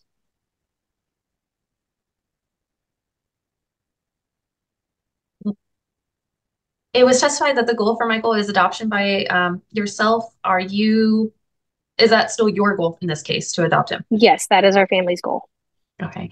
And having cared for Michael for almost the last year, do you believe that that would be in his best interest as well? Yes, ma'am. And during that time, has he grown and made developments in your home? Yes, ma'am, he did. We actually just did a reassessment for several of his therapies, and he went from being below 1% to above average in several things and above age level. So he's come a very, very long way. All right, Your Honor, I will pass this witness. Any other questions for Ms. Zarowski? Not for me, Your Honor. No, Your Honor. Ms. Savage? Yes, Your Honor. Why don't you go ahead and give me your report now? Your Honor, Michael has been in this home for almost a year. He has very, very significant medical needs, sees several different specialists to meet all of his medical diagnosis. that placement is absolutely in his best interest, and I feel adoption is in his best interest as well. This mother hasn't seen her son since February 24th. She hasn't made any efforts to address the issues that brought him into care. She doesn't have a stable place. We can't even locate her to have her participate in this trial. So I think it goes without saying that Michael is much better in this foster home where he can be adopted and he can have someone who can meet all the several needs that he has. Thank you, Ms. Savage. Ms. Acevedo, or actually, Ms. Collard Green, do you have any arguments to make? Just briefly, Your Honor, the testimony of the caseworker in this case that was presented by the department shows that endangerment grounds have been met, Your Honor. The course of this case, it was established that the child was born as a result or with methamphetamine use in his, or with methamphetamine in his system. He was born early. He spent a significant time in the NICU. He was in need of oxygen and has had significant medical issues as a result and in concurrence with his being born on methamphetamines. The dangers of the home have been even difficult to assess beyond the fact that the home that's been provided is boarded up and it appears that no one is even living there. So the only home that we have in which this child would be associated with in regards to the mother is uninhabitable for all intents and purposes. There's also been since February when the mother had issues at the last visitation with the child where she was unable to stay awake while caring for the child. There has been no visitation, no contact, and an absolute abandonment of the child. The efforts by the department to communicate with her through looking for family members, calling jails, calling probation officers, attempting to make contact in any way, attempting to contact family members who might know where she is in an effort to return the child with no contact, and the inability that the mother has demonstrated by much less failing to remain in contact with the department, but much less being able to demonstrate that she can provide a safe, stable home for him. Proves the abandonment grounds. In regards to the service plan, you heard testimony that services have been ordered by this court, none of which have been completed. It's very hard to track down a parent who doesn't want to be tracked down. All the documents can be in place and the service providers can be contacted, but if a parent doesn't answer emails, doesn't have a working phone, it proves very difficult for the department beyond setting up those services and informing the parent. It's impossible for any other efforts to be made to provide for those services beyond just setting them up and hoping that the parent will maintain or have some sort of communication. And also on P grounds, Your Honor, I believe it's been proven that the mother admitted to use of a controlled substance that endangered the health or safety of the child and failed to complete a court-ordered substance abuse program. OSAR was ordered in this case, and as evidenced by the fact this child was born on methamphetamines, it's not a stretch that drug treatment would have been ordered as a result of that OSAR. And so also the testimony of the foster parent shows that this child's significant medical needs and delays that have occurred as a result of the trauma of his birth, as well as the genetic disorders that he was born with, show that this mother is incapable or unwilling to care for this child. And so it's within his best interest for her rights to be terminated. Thank you. You're welcome. I just want to recap. Were you going for D and E or just D? Both, Your Honor. I think that both would. I think E in particular would be met in regards to the mother's conduct. All right, and then what about? I think the other ones I heard were N, O, P, and R. Your Honor, I didn't ask for R. I don't think that there was actually any evidence that the child was born addicted. I don't think that throughout the course of this case, I think he was born with medical issues that were a result of methamphetamine use, but I don't know if addiction was actually ever proven or testified to. Well, I heard some testimony on it, but if you're not seeking it, I'm not going to say anything else about it. Okay. Ms. Acevedo, rebuttal. There's, I think the only thing I would rebut is the P ground. She never did. I don't think that there was testimony that she made any admissions, Judge. And she didn't do the OSAR. So I think the department's seeking it on. I think the words were, we can assume that it would be ordered, but she never did, and it wasn't actually ordered, Judge. So I think that that's the only one that I would argue. Outside of that, Judge, I just need to put on my due diligence. Okay. What else would you like to say? Judge, just as far as diligence, my client was in custody, I believe, the majority of the summer. I had a lot of contact with her criminal attorney, who was Forrest Good. He represented her on the felonies. Several attempts were made to have jail visits with her. I had trouble actually setting them up. The one that was set up, they didn't bring her. She was finally let out. I got in touch with her again through Mr. Good. I think with regard to the timeline, just in the last few months, she did have a new number. That number was provided to the caseworker. That's the number that she did respond. It was a working number. And I think I previously put on the record, Judge, that I did make attempts to go to the Bexar County Courthouse to actually meet her in person. I was there on 11/2, and then we were reset for 12/1, which was right before our 12/7 hearing. And I believe that that's the day that those warrants went out. She didn't appear. And I'm sorry, Judge, I'm getting those. She was out of County Court 4 and did not make an appearance. I think primarily because she already had the felony warrants. And so now all of them are in warrant status. I did, on all of these occasions, send out the Zoom information, reminding her of these court dates, both on our November setting, December setting, and today's setting. Because my last actual communication with her was that she wanted to be a part of this. She wanted to be at the trial. She wanted to testify. And so I made every effort to make sure she had that opportunity. Okay, thank you.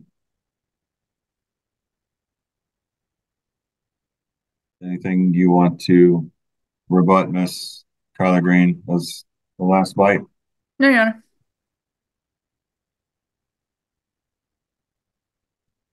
Based on the arguments, evidence of counsel, court finds that this court has continuing exclusive jurisdiction of this suit and jurisdiction over the subject matter and the parties. Court finds that there is no other court having continuing exclusive jurisdiction of this child, and no other evidence has been presented. Court finds that the mother of this suit, Vanessa Ruiz, was served by an appearance February 2nd, 2023, and was aware of these proceedings. Court has also made concessions to make it possible for the mother, Miss Ruiz, to appear here for trial, and Miss Ruiz has not taken advantage of those opportunities to be here. Court finds that the department has proved by clear and convincing evidence, pursuant to Chapter 161.001B1D, that the mother, Vanessa Ruiz, knowingly placed or knowingly allowed the child to remain in conditions or surroundings which endangered the physical or emotional well-being of the child. E, engaged in conduct or knowingly placed the child with persons who engaged in conduct which endangers the physical or emotional well-being of the child. N, constructively abandoned the child who has been in the permanent or temporary managing conservatorship of the Department of Family and Protective Services for not less than 6 months, and the department has made reasonable efforts to return the child to the parent. The parent is not regularly visited or maintained significant contact with the child. and the parent has demonstrated an inability to provide the child with a safe environment. And O, the mother failed to comply with the provisions of a court order that specifically established the actions necessary for the parent to obtain the return of the child who has been in the permanent or temporary managing conservatorship of the Department of Family and Protective Services for not less than 9 months as a result of the child's removal from the parent under Chapter 262 for the abuse or neglect of a child. Court finds that in addition to proving these grounds by clear and convincing evidence, it is in the best interest of the child to terminate Ms. Ruiz's rights to the child and find that's in his best interest. As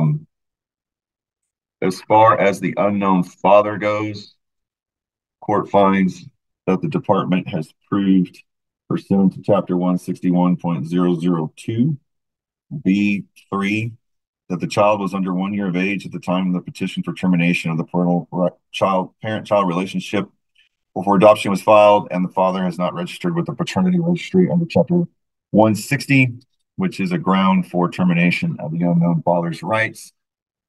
So the court will terminate the father's rights under 161.002B3. Court will find that the placement of the child with Ms. Zorowski is safe, appropriate, meeting Michael's needs, and in his best interest to continue.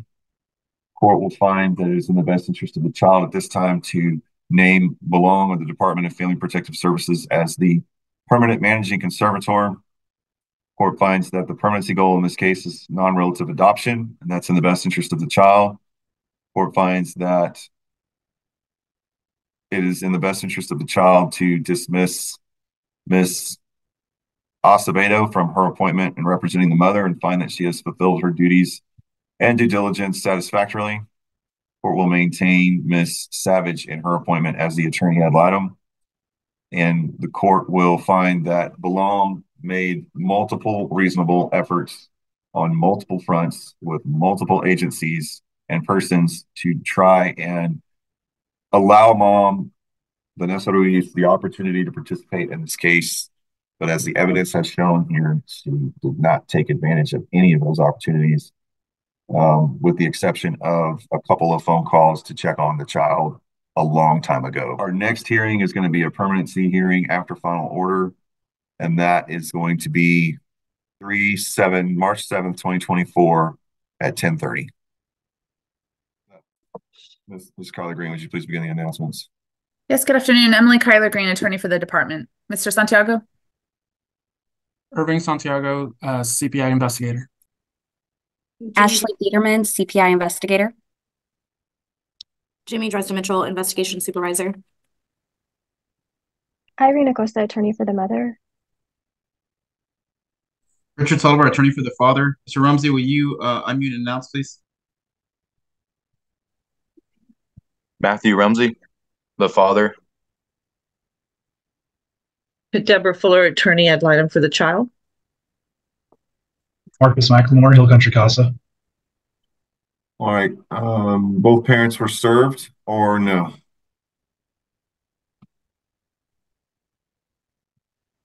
Your Honor, I think they filed waivers of service, and I'm sorry, I knew they were going to be present today, so I don't have that information present for you, but I can get it. All right. What are the terms and conditions of the agreement of the parties? Your Honor, with your permission, I'd like to share my screen. It's a pretty lengthy MSA, and I can just read it into the record. That would probably be best. Okay, so I'll just read it, Your Honor. A mediated settlement agreement on January 2nd, 2024. All parties listed below agree to the following. Number one, DFPS is appointed temporary managing conservator of two. Brandy Carroll and Matthew Rumsey are appointed temporary possessory conservators of the child. Number three, parents are granted weekly 2-hour visits in Houston supervised by DFPS or their contractors, subject to the parents being able to afford the travel expenses.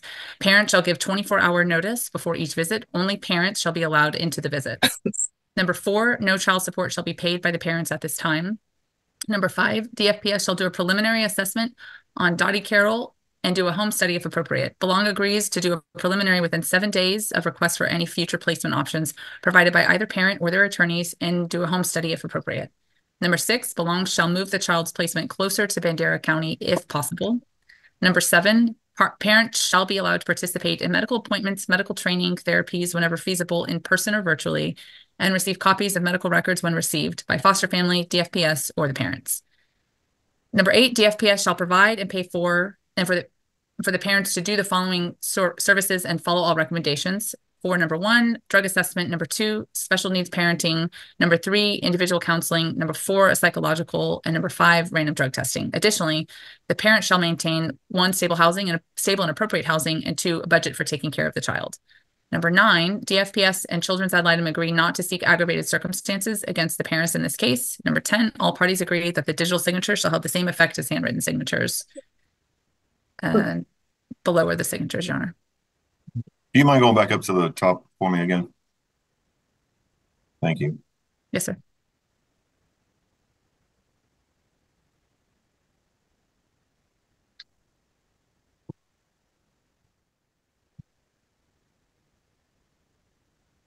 Ms. Acosta, is your understanding of the agreement? Yes, Your Honor, it is. Mr. Saldivar? Yes, Your Honor, it is. Ms. Fuller? Yes, Your Honor. Casa? Yes, Your Honor. Yes, Ms. sir. Carroll and Mr. Rumsey, I'm going to ask you questions at the same time. Did you both have the opportunity to discuss this agreement with your attorneys? Yes, sir. Yes, sir. Did you both have the opportunity to ask questions and make sure that you understood the agreement? Yes, sir. Yes, sir. And did you enter into the agreement voluntarily? Yes, sir. Yes, sir. Do you understand what's expected of you moving forward? Yes, Your Honor. Yes, Your Honor. Were either of you forced in any way to agree to this? No, sir. No, sir. Were you made any promises or given any guarantees or inducements to get you to agree to it? No, sir. No, sir. Are you both asking the court to adopt and approve your agreement today? Yes, sir. Yes, sir. Thank you. Thank you. Who was your investigator on this? Was it Ms. Peterman? The primary investigator was Mr. Santiago, Your Honor. Oh, Mr. Santiago. Okay, Mr. Santiago, you believe that this agreement is in the best interest of the children? Yes, Your Honor. All right. And is everything that's in the affidavit that you filed with the court, to your knowledge, true and correct still? Yes, sir. All right. And you believe there was a danger to the physical health or safety of the child, excuse me? I do. And you believe that was caused by an act or failure to act of one of the persons entitled to possession? Yes, Your Honor. And for the child to remain in the home would have been contrary to his welfare? Yes, sir. You believe that reasonable efforts were made to enable him to return home? Yes, sir. Okay. Ms. Peterman, if I ask you the same questions based on your affidavit, would your answers be the same? Yes, Your Honor. You believe this is in the best interest? Yes, sir. Okay. Anything you want to add as the ad litem, Ms. Fuller? I just want to add that the child is in a foster home. It is a distance away. We're hoping that, once his health concerns improve, that he can be moved closer. But he was hospitalized over the holidays for at least 5 days, and he had flu-like symptoms. And so, that's a setback for him. But I think the foster home is getting on top of meeting all his needs and getting all the assessments and the therapies that he needs, OT, PT, and speech. And hopefully, he'll start gaining weight and get back on track. And I just encourage the parents to engage in the services and be able to learn from this and learn, the special needs of their son. Thank you, Ms. Fuller. Casa, Soates. We have nothing to add. This is Barbara Oates, guardian ad litem. Sorry I was a little late, Judge. We have nothing to add. Okay, thank you. Then based on the agreement of the parties, court will find that Ms. Carroll and Mr. Rumsey, in addition to being served through waivers of service, they have also appeared today and have agreed to the terms of the MSA and have entered a general appearance for those purposes. Court finds that there's sufficient evidence to satisfy a person of ordinary prudence and caution that there was a danger to the physical health or safety of the child, including a danger that the child would be a victim of trafficking. Excuse me, strike that. health or safety of the child, which was caused by an act or failure to act of the person entitled to possession, and for the child to remain in the home is contrary to the welfare of the child. The urgent need for protection required the immediate removal of the child, and reasonable efforts consistent with the circumstances and providing for the safety of the child were made to eliminate or prevent the child's removal, and reasonable efforts have been made to enable the child to return home, but there's a substantial risk of continuing danger if the child is returned home. Court will find that it's in the best interest of the child to name the Department of Family Protective Services as the temporary managing conservator and to name the parents as temporary possessory conservators pursuant to their agreement and in the best interest of the child. Court also finds that the child's placement at this time is safe and appropriate, meeting his needs and in his best interest to remain there. Court also finds that the agreements of the parties within the MSA as read into the record by Ms. Kyler Green shall constitute the order of the court for this hearing. I'm not going to restate it all because I want her reading of it into the record to stand, other than the court will approve the 2-hour visitations in Houston and won't order any child support or medical support at this time. We'll defer that. Court also understands that in addition to the specifics of the agreement that were read into the record, that as part of this agreement, the department has agreed not to pursue aggravated circumstances in this case. We'll be back for our status hearing February the 9th, 2024 at 9:30. It's February 9th, 2024 at 9:30. Child's placement is to remain the same. I want to ask both the parents, do either of you have the funds available to hire an attorney? No, sir, I don't want to hire an attorney. No, sir, I don't. Do either of you have anything you could sell or anything you could liquidate that would allow you to have the funds to hire an attorney?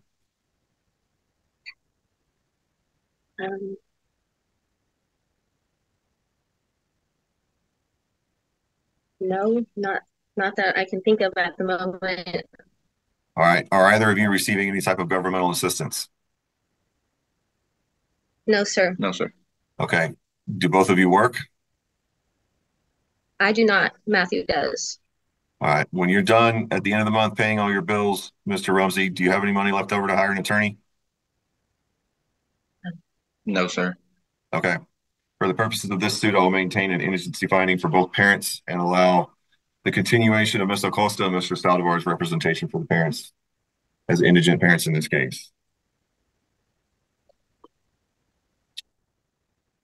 Again, the mediated settlement agreement, as stated, will constitute the court's temporary order. Anything else I failed to address besides the admonishment? No, Your Honor. All right, I have to give you an admonishment. The state of Texas gives parents in CPS cases 12 months to demonstrate that you can provide a safe, stable, violence-free home for your child, drug-free home for your child.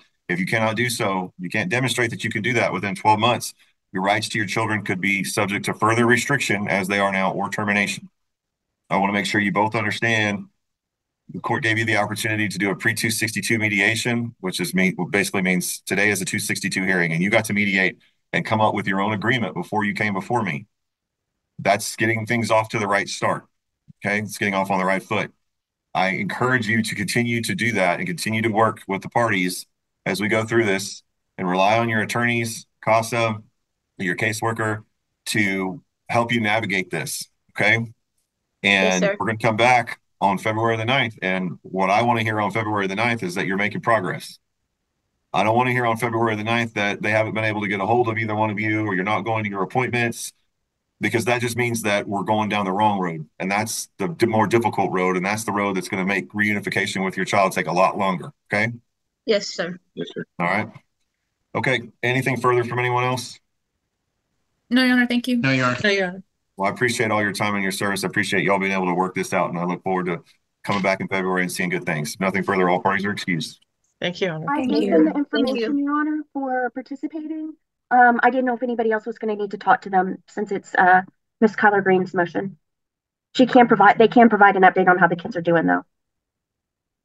And that would be appreciated, Your Honor. I don't think that this motion is going to be hotly contested. So I don't know if there will be a need for anything beyond their just comments on how the kids are doing. County, Texas. Ms. Carla Green, would you please begin the announcements? Any objection to the court proceeding from Kendall County via Zoom and YouTube? No objection. No, Your Honor. Okay. Go ahead with the announcements, Ms. Carla Green. Thank you. Good afternoon. Emily Kyla Green, attorney for the department. Christy Cannot, permanency supervisor with Belong. Ona Powell, permanency specialist with Belong. Kathleen Savage, attorney for the respondent mother, Tracy Bushman. Ms. Bushman, can you unmute and announce your name for the record? Tracy Bushman. Alana Pearsall, attorney for the father, Corey Martin, and he is not here. And Judge, I just double checked to make sure he hasn't responded to my last communication with him this morning, and he has not, so I'm not ready since he's not here. Jennifer Harris, attorney ad litem for the children. Joel Roden, Tri-County Casa. All right, I was made aware. I'm going to overrule Ms. Pearsall's not ready. Her client was served back in, a year ago, and is aware of these proceedings and had the information to log in and chose not to. So we're going to move forward.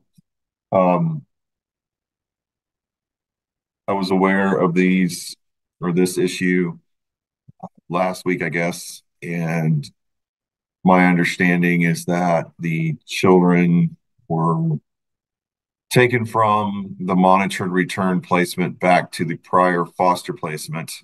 There was an issue with that, so we had a brief hearing on that issue, emergency hearing. And then now I told the parties that were there, we need to have a full-blown hearing with everyone before I make any further orders. I just needed to do something for the children at the time.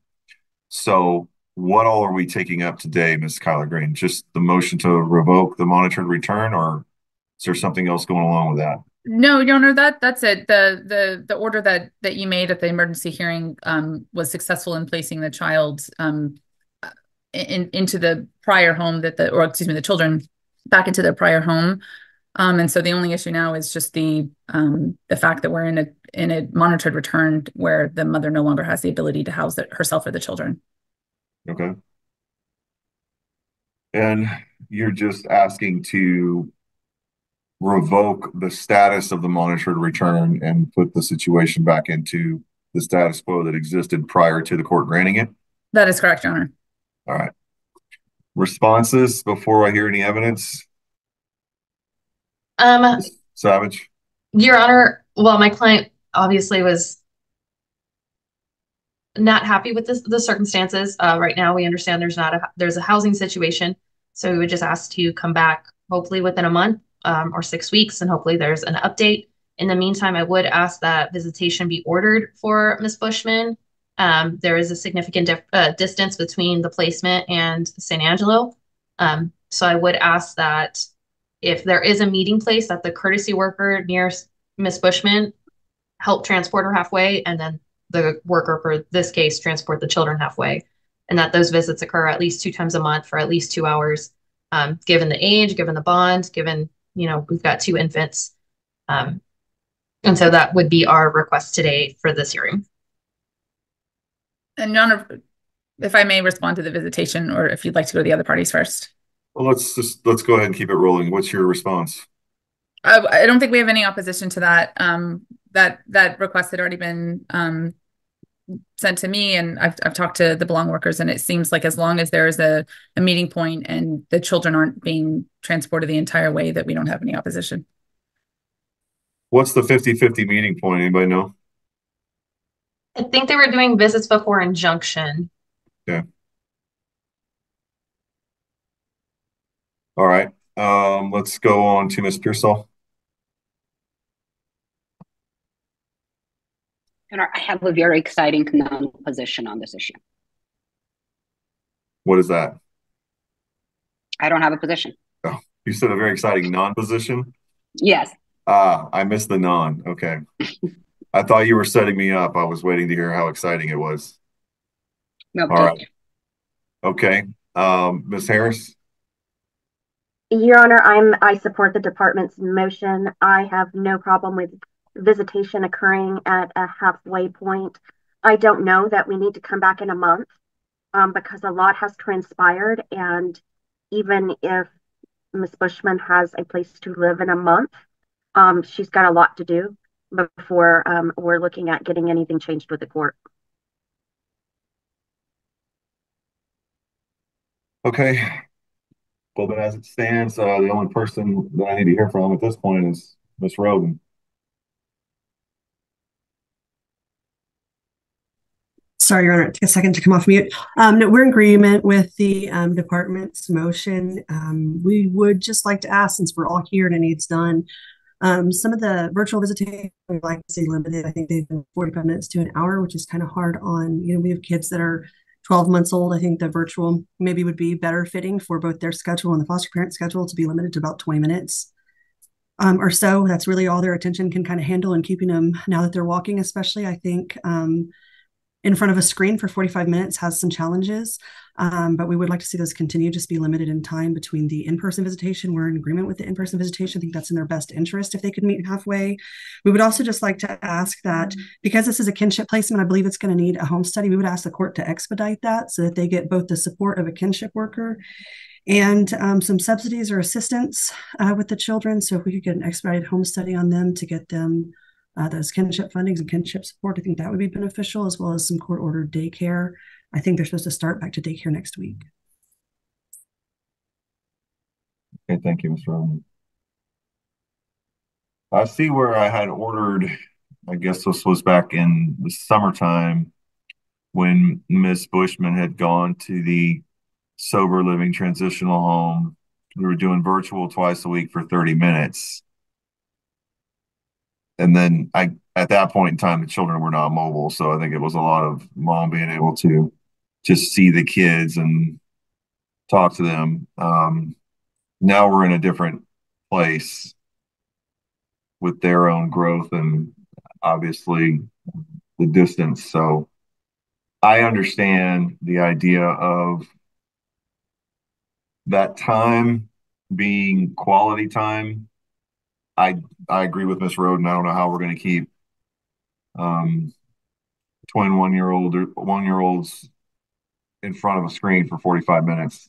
It sounds like trying to hold down some sort of wild animal. I've had kids and I know how it gets when they're a year old. They're 20 minutes in, they're probably done. So what I want to do, because there's been so much contact, I'm going to grant the motion and I'm going to grant the request to split 50-50.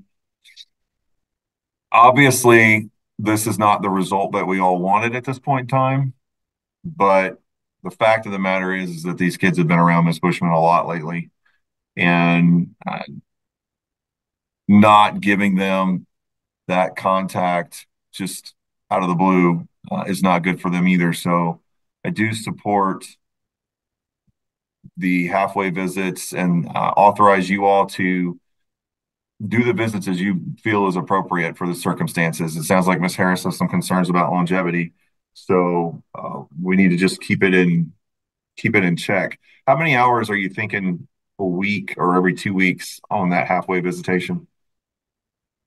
Your Honor, I'm not even sure that every week or every 2 weeks is appropriate. I think we were doing once a month because it's quite a drive for everybody involved.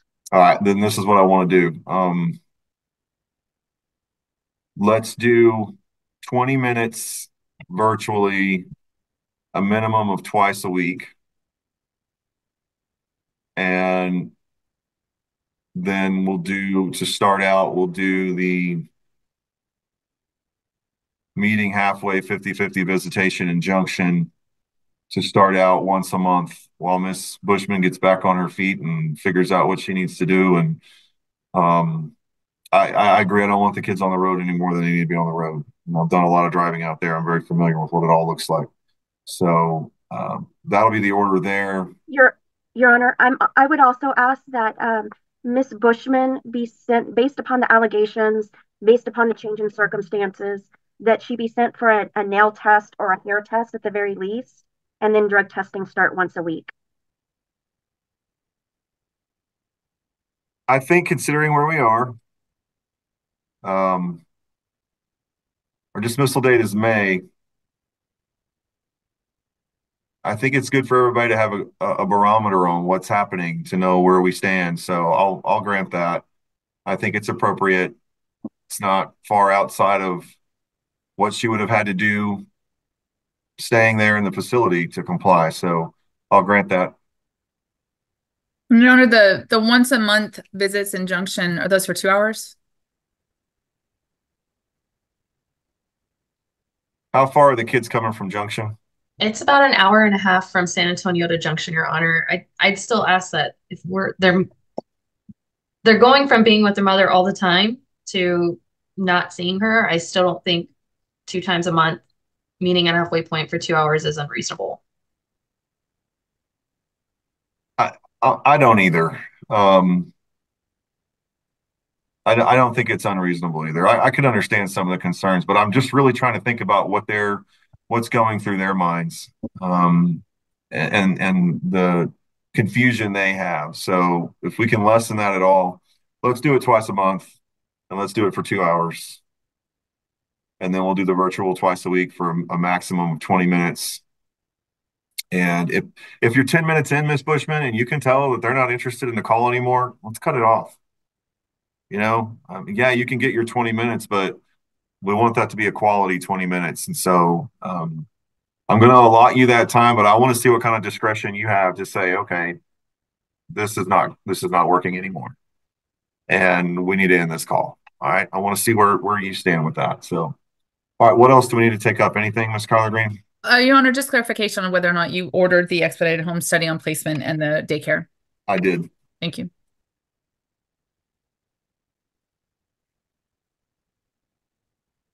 And Your Honor, I just, we've had a meeting and we've gone over this. And Ms. Bushman listened to all of us, but I'm still not sure she understands the situation that she is in. She has a long history of drug use. She has a long history of having her children removed from her. She did a 30-day drug rehab. She's been asked to leave 2 of them now. She does not have a place to live. She does not have a job. She does not have any money saved. She did not have a plan for that when she was going to move out with the children. She is, other than being clean at this point, she's not a lot further than she was at the beginning of this case. She got very, very lucky, I believe, being able to have a monitored return so soon in this case. So I want to make it very clear, because I'm not sure that was made clear at the meeting, that she's got a lot of work to do for her to even be considered to be reunified with her kids. Well, I think that you said it very well. I mean, I don't disagree. My main concern right now is making sure that the children that were just with her have some sort of access, so that there's not just a complete and total upheaval in their minds right now as to where did this lady go that we were just with for a while. But I think, Ms. Bushman, you do need to understand this is quite a setback for you personally in your case. It's a big setback, and I agree with Ms. Harris. There's a lot of work to do and not a whole lot of time to do it. Dismissal date's in May, so you got 4 months to figure out what you're going to do and how you're going to do it. So I don't want to get into that too much today because it's not really what's in front of us. Court has granted the motion to revoke the monitored return and ruled on the visitation and the expedited home study and daycare assistance. And I think that probably wraps it up for today, unless somebody else has something pressing that I haven't talked about yet. No? Okay. Thank you all for your time and your service. Ms. Bushman, good luck to you. And if nothing further, we'll see you all back on February the 20th at 11:30 for the permanency review. February 11th, sorry, the 20th, excuse me, 2024 at 11:30.